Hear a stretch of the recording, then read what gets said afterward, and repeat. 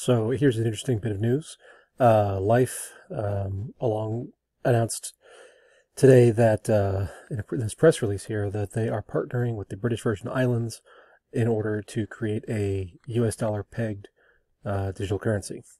And so this is the release that came out today, and it's pretty short, so I'll just read it. Official company release: British Virgin Islands announces BVI Life digital currency. Tortola, December 3rd, 2019. As part of an ongoing initiative to grow the financial technology sector, British Virgin Islands is hosting its BVI Digital Economy Symposium on December 3rd. The event will connect over 100 stakeholders across private and public sectors, such as PricewaterhouseCoopers, in the archipelago's transition to a digital leader. As part of the event, BVI partner LifeLabs.io will present details of the planned digital currency rollout. Key details are as follows. National currency. Since 1959, BVI has relied on the United States dollar as its national currency for business and consumption. In partnership with LifeLabs.io, the government is looking to implement a central digital currency powered by Life Token pegged 1-to-1 against the United States dollar for use within the territory. It is expected that this transition will reduce transactional fees, increase transaction speed, and be accessible to BV Islanders and tourists alike. Rapid cash response. Additionally, Life Labs is developing a rapid cash response RCR fund to offer aid in the event of a national emergency. In September 2017, Hurricane Irma thrashed through the BVI, causing $3 billion in damages, with untold emotional trauma to BV Islanders and their families. Due to infrastructure damage, people were unable to access their cash to buy everyday essentials. Life Labs RCR will enable the government to swiftly respond to future disasters, affording islanders unimpeded access to their funds and thus mitigating the negative impact to their welfare. Platform as a service. Life Labs platform as a service model, which connects blockchain solutions such as merchant services, peer-to-peer transactions, and cross-border payments, is available to all businesses in all sectors as a turnkey solution. A major focus of the one-day symposium is to raise awareness and work with BVI thought leaders. Premier Andrew Fahey stated the importance of blockchain technology and the significant benefits it offers to BVI are paramount to the territory. We welcome this innovation with open arms. Our partner, Life Labs, has demonstrated with their proven track record that their ideology is not just mere words, and we look forward to continuing our partnership with them on the rollout of BVI Life, our digital currency. This partnership puts us in a unique position to make a massive impact in a place that really stands to benefit. The foundation of a digital currency is necessary groundwork for the British Virgin Islands to continue to serve the global economy as it has in the past with the onset of the blockchain revolution, explains Sanjay Jadhav, LifeLabs.io CEO. And LifeLabs was conceived with an emphasis on philanthropy, and our work with the British Virgin Islands exemplifies this perfectly. With the rapid cash response fund, we're creating necessary tools for the government to defend against disaster, protect its citizens from the aftermath, added LifeLabs CMO David Pugh Jones. And LifeLabs was founded in 2017, blockchain ecosystem, blah, blah, blah. Okay, so that is the press release. And there was a story over in Cointelegraph about this, which is where I saw this. So apparently the Life token is going to serve as the gas for the BVI Life network. So that token is up 31% over the last 24 hours. And let's see what it is at now. And it came back a bit. So that is, well, that's an average chart for crypto, but if we look at the 7-day chart, apparently. Yeah, so it's, we had some insider trading here, so that's super.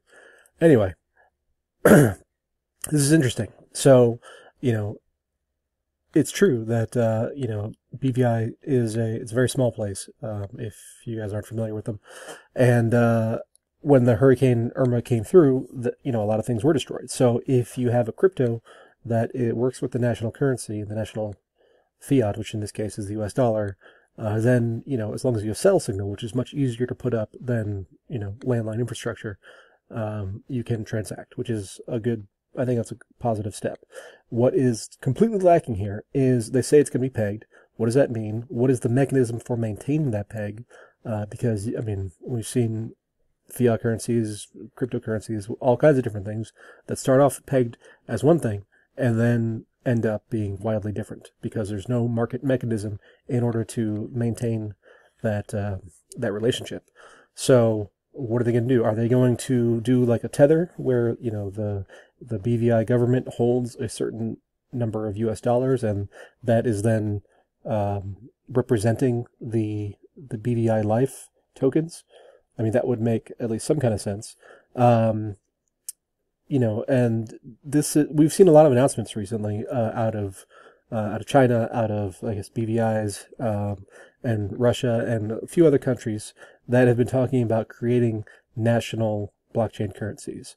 And I mean, technically they are cryptocurrency because they rely on cryptography, but they are not cryptocurrencies in the sense that we have come to regard them, because there's no decentralization, there's no you know, there's no inherent token economics in order to sustain usage and development, like mining or proof of stake or anything like that. So it's interesting. You know, this is a case where, you know, the adoption of a blockchain and of crypto is going to come from the fringes economically, and then go towards, you know, the core. So, you know, the first world countries, you know, US, UK, you know, France, Japan, you know, these countries have a lot less need for cryptocurrency, simply because, you know, they are relatively strong internally economically. And you can argue that point, but that's the basic, you know, by comparison, that's certainly true. So, yeah, these smaller places that are more susceptible to volatility, either of their local currency or of the relationships between, like BVI, it's using the US dollar, you know, they are completely dependent on the US dollar purchasing power and how that translates into their local economy for purchasing power. So now, if BVI Life becomes its own thing, then that starts to transition away from that.